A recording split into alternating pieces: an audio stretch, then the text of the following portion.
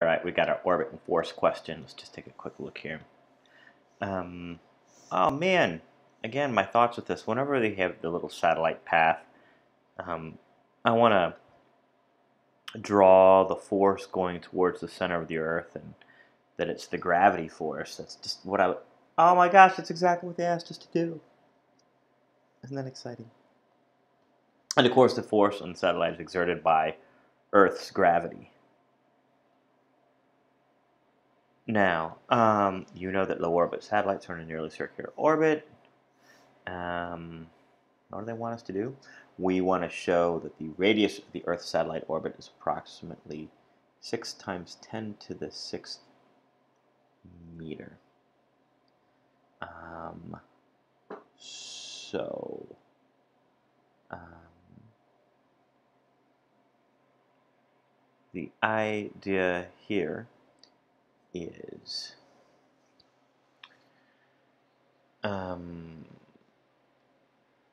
low Earth means only a few hundred kilometers above the Earth.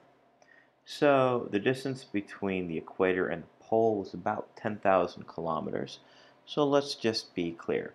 What that means is that if 2 pi r is the circumference, let's just say one more thing.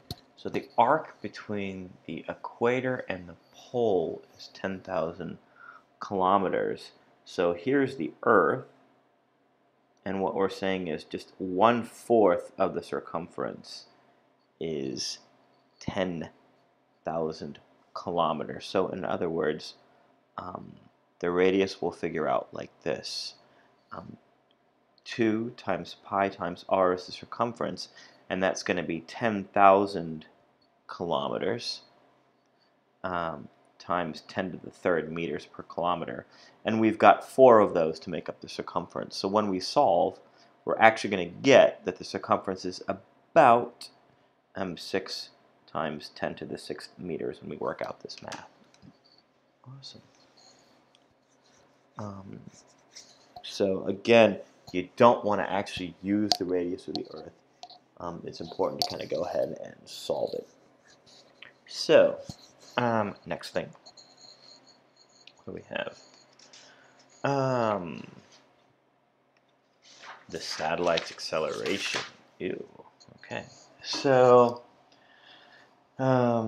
acceleration is the same as a stone. So let's actually figure out why would this be a good assumption to assume that the satellite's actually accelerating at free fall in a circle.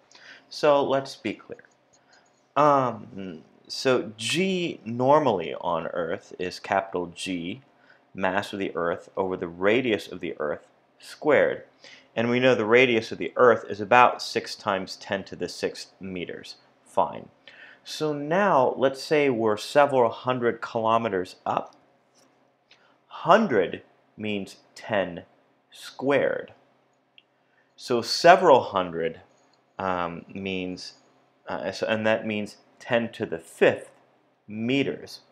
So G for the satellite is going to end up being G mass of the Earth over 6 times 10 to the 6th plus 10 to the 5th for that extra height, if we're doing an estimate.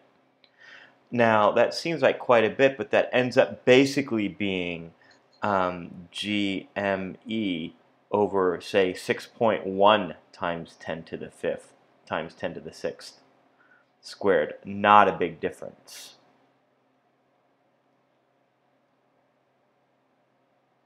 Okay. And then for 2, it says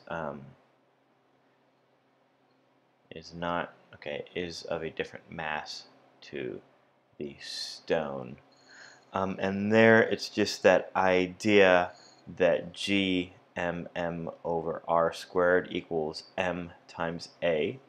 And what we're saying is that acceleration is independent of the satellite mass.